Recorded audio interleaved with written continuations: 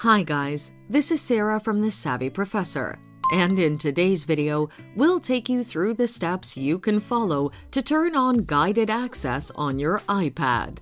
Stay tuned to the end to learn these simple steps. Number 1. First, launch the Settings app on your device.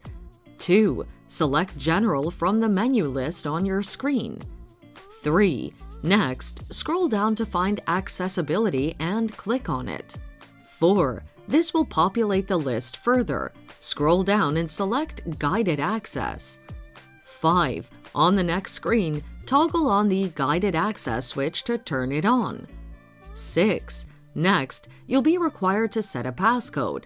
You may also choose to set a Face ID or Touch ID that you can use to access Guided Access mode instead of the passcode. Your guided access is ready to be utilized. 7. Now, to restrict specific apps from being used, tap on it to open it, then triple-click the Home button in quick succession to lock it. So there you have it. Now you can easily turn on guided access on your iPad. Thanks for watching. Till next time.